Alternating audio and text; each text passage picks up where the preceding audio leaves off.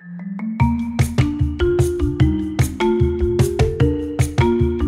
kids, it's Dexter here. This term, we're taking a look at some stories in the Bible that talk about lots of different animals. Today, we're taking a look at a story that involves a fish that had something shiny in its mouth. He would have looked a little like this. Can you make a face like that? Give it a go. Great job! I have my Bible here with me today. Let's take a look at what this story says.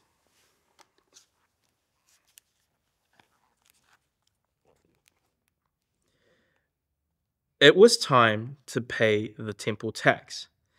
This money was used to fix up the temple. One day, some of the tax collectors said to Peter, "Jesus does not pay the temple tax, does he?" Peter replied, "Of course he does." Before Peter could ask Jesus what to do, Jesus told him, "Even though I am the Son of God, I will pay the tax. Go fishing, take the first fish you catch, look in its mouth, and you will find a coin. Take it and give it to the tax collectors. It will pay my tax and yours." Peter caught a fish.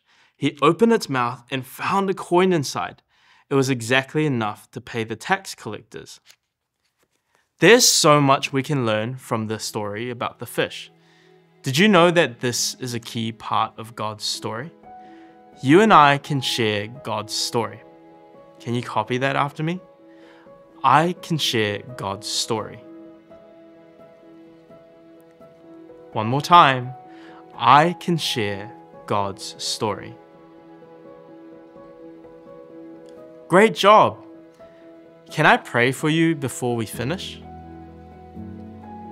Dear God, I thank you for every person listening to this today.